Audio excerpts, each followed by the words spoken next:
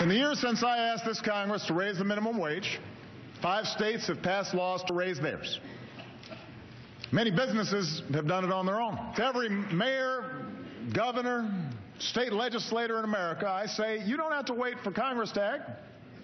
Americans will support you if you take this on. 29 states in the District of Columbia now have minimum wages higher than the federal minimum wage of $7.25 an hour. This week, the Los Angeles City Council voted 14-1 to raise the minimum wage to $15 an hour, which will be phased in over 5 years. One study estimated that nearly 50% of the city's workforce earns less than $15 an hour. Los Angeles is the 3rd U.S. city to approve a $15 an hour minimum wage. Seattle and San Francisco's increases are already in effect and will reach $15 an hour in 2018. Joining us now, economist Jared Bernstein, a senior fellow at the Center on Budget and Policy Priorities and an MSNBC analyst, and 2 members of the Los Angeles City Council here in Los Angeles, Paul Krekorian and Karen Price, who is chairman of the Economic Development Committee for the LA City Council. Gentlemen, how hard a fight was this? When I see a vote of 14-1, it feels like all you were arguing over was how big an increase should it be. Well, actually, no, we had months and months and months of debate and discussion. We had 4 studies. We had several community meetings, heard from hundreds of constituents, business owners, and our colleagues, of course, on the council. So it was a very well discussed, vetted issue, certainly one that's critically important, not only to Los Angeles, but we think nationally. Income disparity, poverty is a gigantic issue in Los Angeles. And having an opportunity to raise the minimum wage of hardworking men and women was very significant. So, and let me just add that, you know, the vast majority of those persons are individuals of color and women. And so it's really lifting up those who are at the bottom. And so what did the studies tell you about what would happen to jobs? Well, you know, one of the important things about the process that the council went through is to do it methodically, to do it thoughtfully. And as the chairman said, we have these economic reports that show that around the edges, there may be some adverse impacts on some jobs. That's why we're taking a go slow approach.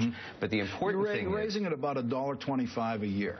Over that period of time. Yeah. But we get to $15 in 5 years for large employers, a year after that for smaller employers. That gives businesses enough time to be able to adjust so that you won't have significant job loss. They can change their business models, they can change pricing structures and so on. So we'll maximize the benefit for the working poor while we're minimizing the adverse impacts to businesses. No, the phrase job loss here is a little peculiar because what you'd probably have is job migration. It's more, isn't it more likely that someone might just move the business over to Glendale, and so the person doesn't actually lose their job? So let me speak to that if I might. Okay, Jared, go ahead. Yeah, let me speak to that if I might. You said something very important earlier in the discussion that 29 states in the District of Columbia, and something like 15 cities have adopted higher minimum wages, and in some cases equally high as the one we're talking about today, as you mentioned, in Seattle and San Francisco. So we don't really have to speculate all that much about some of these impacts, at least based on what we've seen so far. And what we've seen is precisely what the council members are telling you, that this is a policy that has its intended effects of raising the pay of some of our workers who really need those raises. I mean, it used to be the case that you could say, well, these are kids from moderate income families. Clearly that's not the case anymore. These are oftentimes adults, full-time workers, people with families. And we really haven't seen the kind of displacement where businesses move out of a particular district in order to avoid the minimum wage, in many cases because they need to be near their customers. Right. And we think that history has shown that, in fact, higher wages means more productivity. It means less turnover, and so there's some benefit to the employer as well. Ultimately, as you cycle through it all, more tax revenue to Los Angeles. Lawrence, there's going to be $6 billion a year coming into the pockets of Los Angeles workers and being spent in the regional economy.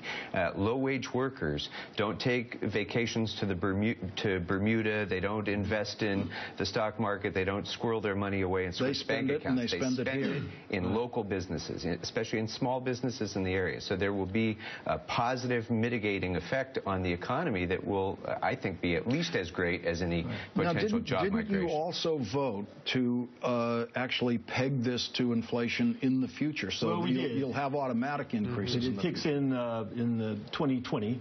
The CPI will kick in to regulate it on a predictable basis, and the council still has the liberty of taking action to speed up, reduce, or continue. Jared, if I may, Lawrence, if I may, what I really like about this example and this movement is that we're taking a national public policy problem, one that you and I have discussed on this show before, which is not just this broad issue of income inequality, but the fact that so little of the economy's growth have reached people at the bottom. And through community activism and a democratic process with members of the council that you have sitting with you tonight, you're actually seeing people do something about it, something real, something tangible, something that has a support across much of the nation. So I think this is endemic of a very positive trend. And we hope it'll be a trend, Lawrence, and that's the important part. We're taking a risk here in Los Angeles, but we think it's a bold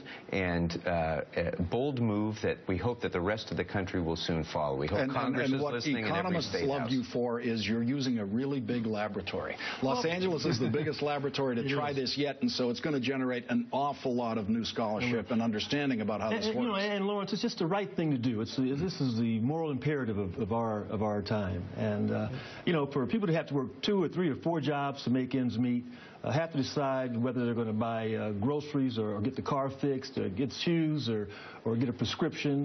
They shouldn't have to make those kinds of choices. It's democracy at work for the benefit of low-income people. It's not something we see enough of these days.